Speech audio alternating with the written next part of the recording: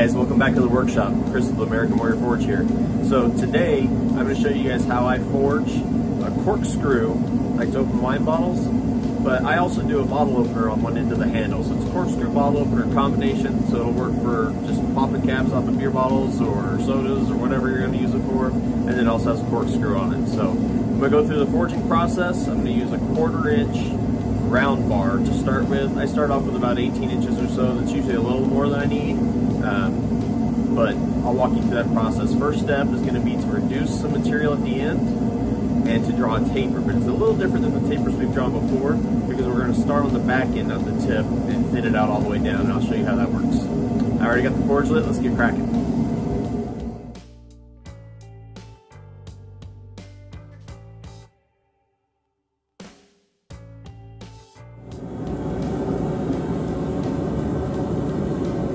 So to start off, once we have our steel hot, I take about 5 inches of the end and I square it up to begin the forging process.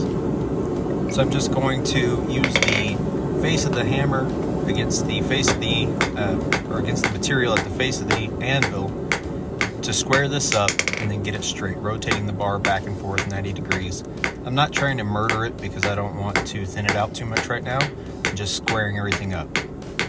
Okay, so now that we've got it square, the next step is going to be now to begin our taper. But rather than tapering from the very tip like we've done before, we're going to taper from about where our squaring begins, so about 5 inches back or so. It's going to be the same process. You're going to hit the steel, but you're going to hit it in the face of the anvil, okay? And what you're going to do is you're still going to rotate it back and forth 90 degrees each direction in between blows of the hammer. But rather than concentrating those blows right on the tip, you're just going to focus on that one spot about 5 inches back. That's going to start the taper there and thin out that material. And then as we go on, we're just going to continue to move the hammer further towards the tip and thin it all the way down. So we have a nice long, approximately 8-inch taper from that spot we began all the way to the tip. And we want that whole section to be thinned out because that's going to be our corkscrew. So as you can see, I'm really taking my time, multiple heats, and I'm working this from the back end all the way down to the tip so that it's thinned out and roughly the same diameter, a little less than 1/8 of an inch or so, all the way to the tip. And then at the tip it's going to really refine so that we can begin our corkscrew from that point and have a nice jagged point. I'll show you how I get that super sharp to begin our corkscrew. So we're just going to thin this all the way out, nice long slim taper. It's not going to have very steep angles at all, but we need to thin that material from the very back.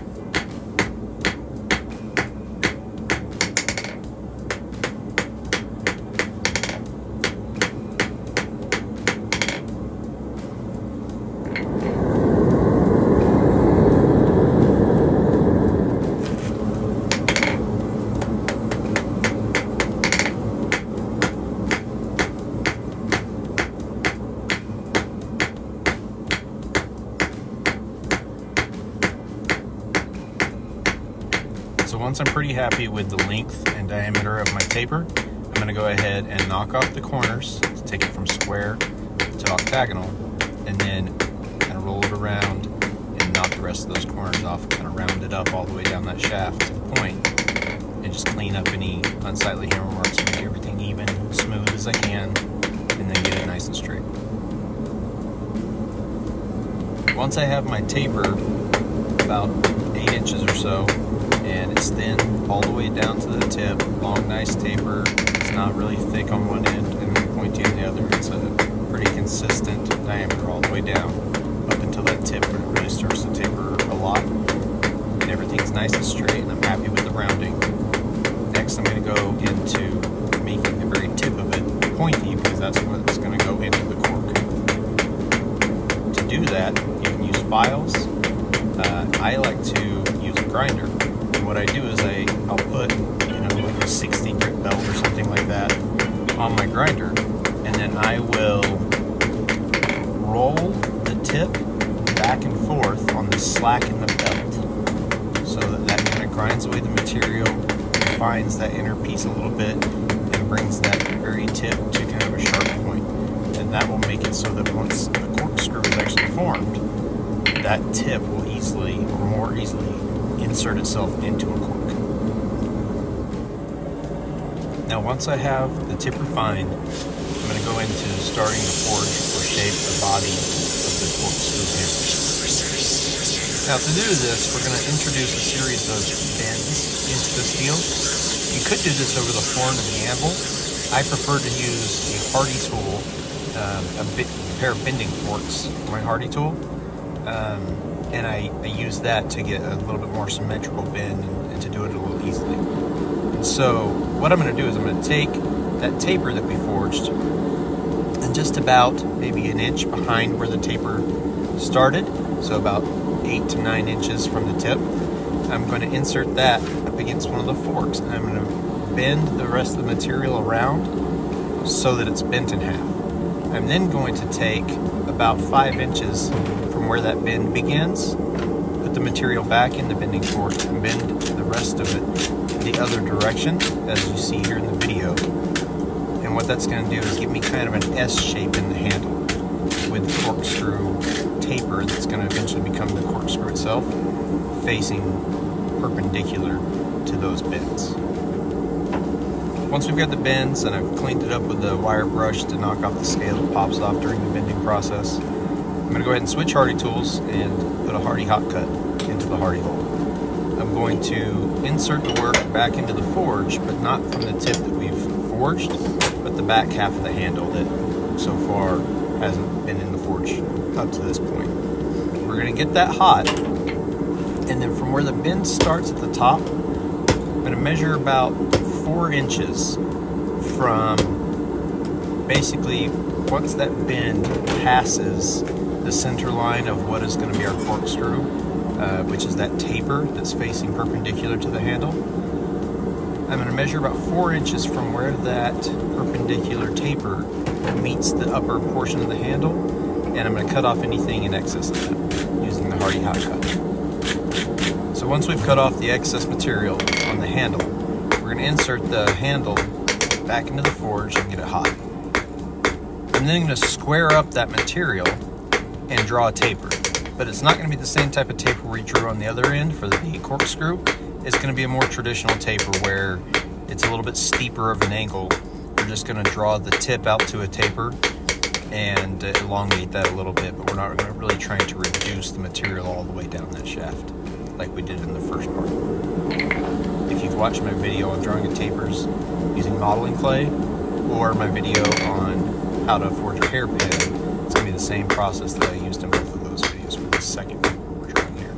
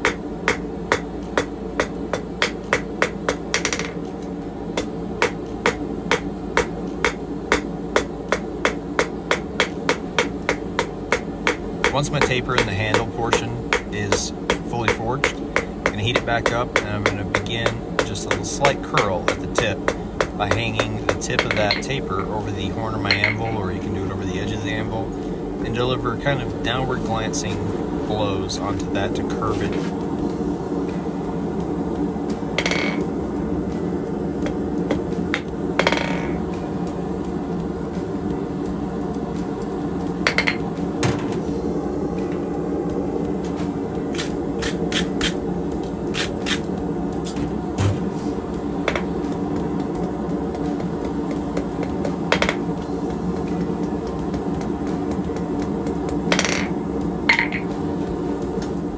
I'm going to flip it up side down on the face of the anvil and hammer that taper backwards onto itself so it's upsetting to curl that material.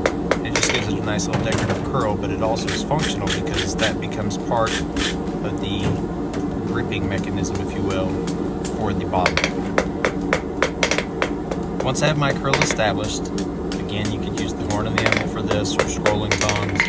I like to use my bending fork hardy tool. We're going to go back to that tool, and the curl we just created, we're going to bend that through the forks or over the horn to create a U shape where the curl is going back into the handle, because that little U shape, that loop, and the curl are going to be the body of our bottle opener portion. As you can see here in the video, I was kind of rushing for time and I bent it with the curl facing up.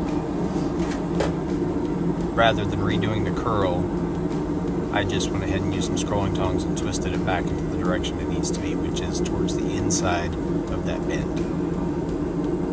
Now, not only do you want that curl to be the inside portion of that second bend that you just introduced into the handle, but you also want the curl to not be perfectly in line with that bend. You want the actual curl to sit up vertically just a little bit higher, just slightly, maybe 1/8 of an inch or less from the curl itself, or sorry, from the bend itself, because once we turn this into a bottle opener, that curl is going to kind of sit on top of the bottle cap and help to apply leverage so that the tab on the other end of the bottle opener can do its job.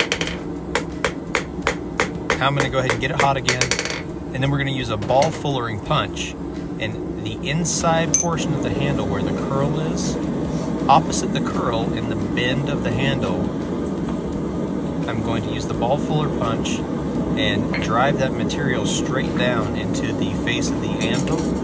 And what that's going to do is it's going to move the mass and push it downward and out and create the actual tab that will grip the bottom of the bottle cap, so that the curl grips the top of the bottle, the bend goes around the neck of the bottle, and that tab goes underneath the cap so that when you apply pressure upward, it pops the cap for you.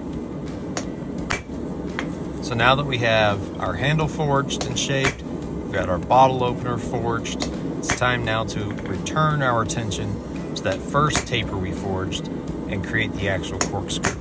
Now to do this, I hold the work on the anvil with holding it by the handle with a pair of tongs, with the taper for the corkscrew pointing straight out in front of me. We then want to bend it to the left so that it's about 90 degrees or so off to the left as we're holding it in that orientation. And this is very important because if you do it another way, you very well could end up with a corkscrew that turns the opposite direction of what it should. So it'll turn counterclockwise rather than clockwise to insert itself into the cork. So once again, hold it by the handle with the corkscrew pointing straight out in front of you, bend that corkscrew taper 90 degrees or so to the left. You then can rotate the handle so that the tip of the taper for the corkscrew is pointing straight again, but without bending it back. You're just turning the whole workpiece now. And then we can begin our curl by using a pair of scrolling tongs and curling it backwards towards ourselves. And you're going to continue to curl it with scrolling tongs until you've introduced as many twists as you like. I prefer somewhere between 4 and 6 twists in my corkscrew curl, so that's what I'm going to go for. once I'm satisfied with the number of curls in my pigtail, I'm gonna then heat it back up, and I'm gonna clamp it in the vise by the handle, but making sure that the base of that pigtail taper is also locked in the jaws, because what we're going to do next is use a pair of pliers or scrolling tongs. We're going to grip that very tip and pull straight up vertically to stretch out that pigtail we just worked so hard to tighten. Now that we've lengthened it, I go ahead and heat it back up again, because again, it's a little out of place. The spirals are not perfectly in line. They're not all the same diameter around.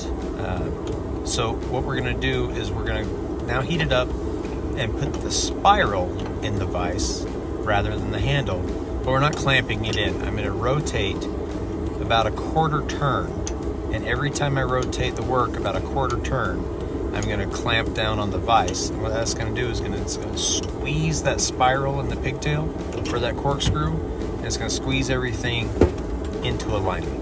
And you just continue to tighten the vise just a little bit, back it off, rotate about a quarter of a turn, tighten it, back it off, rotate a quarter turn, and just do that until you're happy with it. Once you've done that, there may still be a little tweaking you might want to do with a flathead screwdriver or a chisel, just to pry between the planks of those spirals to make sure that the depth or height between each one is similar. But this is going to get everything in line to prep you for that point. Once my corkscrew is done, I just kind of give it a once over, look it over, hit it with a wire brush, make sure if anything needs to be tweaked, it's tweaked. And here I did notice that that curl for my bottle opener seemed just a little out of place. The opening seemed a little too big for me, and so I just tweaked that real quick before finishing it off.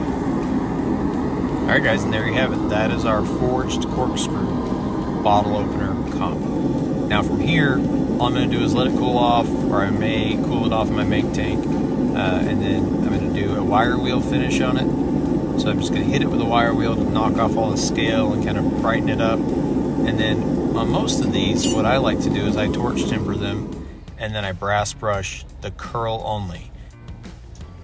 Alright guys, thanks again for joining me in the workshop today. Thank you so much for watching my videos.